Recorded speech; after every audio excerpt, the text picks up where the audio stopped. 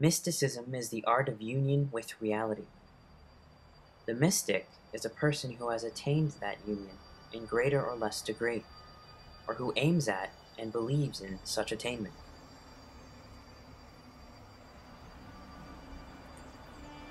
It is not expected that the inquirer will find great comfort in this sentence when it first meets his eye.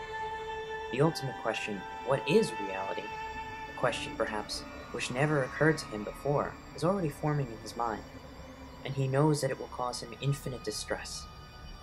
Only a mystic can answer it, and he in terms which other mystics alone will understand. Therefore, for the time being, the practical man may put it on one side. All that he is asked to consider now is this, that the word union represents not so much a rare and unimaginable operation, as something which he is doing, in a vague, imperfect fashion at every moment of his conscious life, and doing with intensity and thoroughness in all the more valid moments of that life.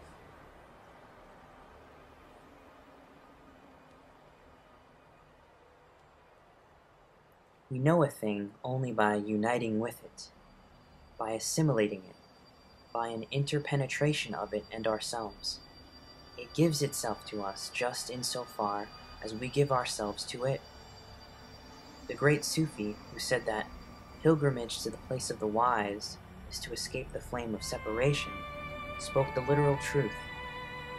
Wisdom is the fruit of communion, ignorance the inevitable portion of those who keep themselves to themselves and stand apart, judging, analyzing the things which they have never truly known.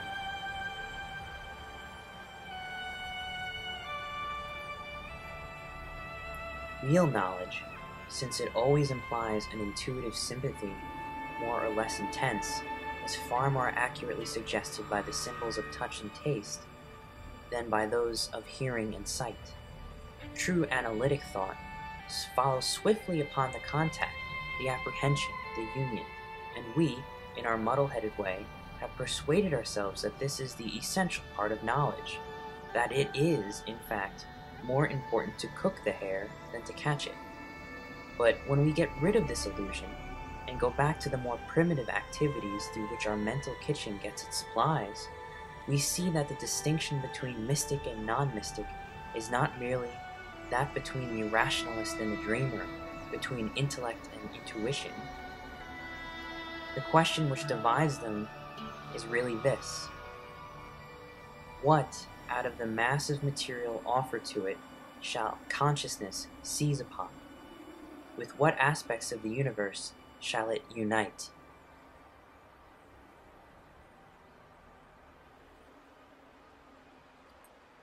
It is notorious that the operations of the average human consciousness unite with the self, not with things as they really are, but with images, notions, aspects of things.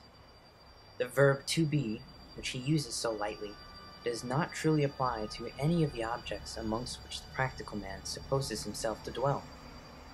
For him, the hare of reality is always ready jugged. He conceives not the living, lovely, wild, swift-moving creature which has been sacrificed, in order that he may be fed on the deplorable dish which he calls things as they are. So complete, indeed, is the separation of his consciousness from the facts of being, that he feels no sense of loss.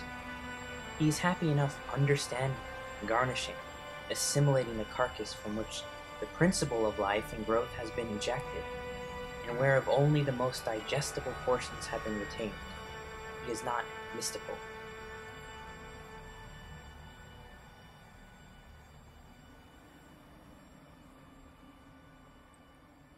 But sometimes it is suggested to him that his knowledge is not quite so thorough as he supposed.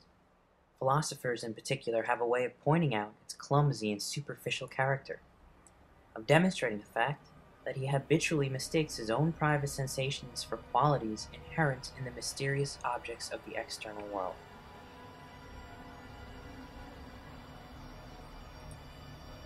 Because mystery is horrible to us, we have agreed for the most part to live in a world of labels, to make of them the current coin of experience, and ignore their merely symbolic character. We simply do not attempt to unite with reality, but now and then the symbolic character is suddenly brought home to us.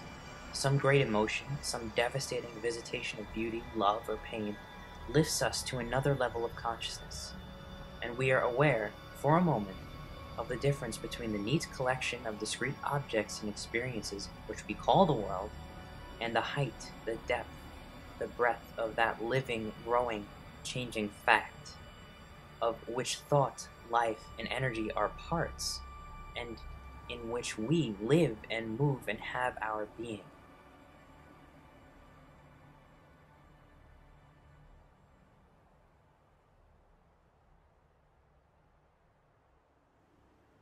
Therefore, it is to a practical mysticism that the practical man is here invited, to a training of his latent faculties, a bracing and brightening of his languid consciousness, an emancipation from the fetters of appearance, a turning of his attention to new levels of the world. Thus, he may become aware of the universe which the spiritual artist is always trying to disclose to the race. This amount of mystical perception, this ordinary contemplation, as the specialists call it, is possible to all men. Without it, they are not wholly conscious, nor wholly alive. It is a natural human activity, no more involving the great powers and sublime experiences of the mystical saints and philosophers than the ordinary enjoyment of music involves the special creative powers of the great musician. As the beautiful does not exist for the artist and poet alone, though these can find in it more poignant depths of meaning than other men, so the world of reality exists for all, and all may participate in it, unite with it, according to their measure and to the strength and purity of their desire.